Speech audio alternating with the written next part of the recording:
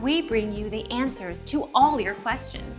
Be better than others. Enjoy the benefits of knowledge. Accept the answers from us. If the remote control still does not work, reset the remote control by removing the batteries. Then press and hold the power button for 30 seconds. Insert the new batteries and press TV and power to turn on the television. Our mission is to provide accurate answers. We think without knowledge, it is impossible to live a balanced life. Be competent, be skillful. Thank you for watching. Don't forget to subscribe and hit the bell notification.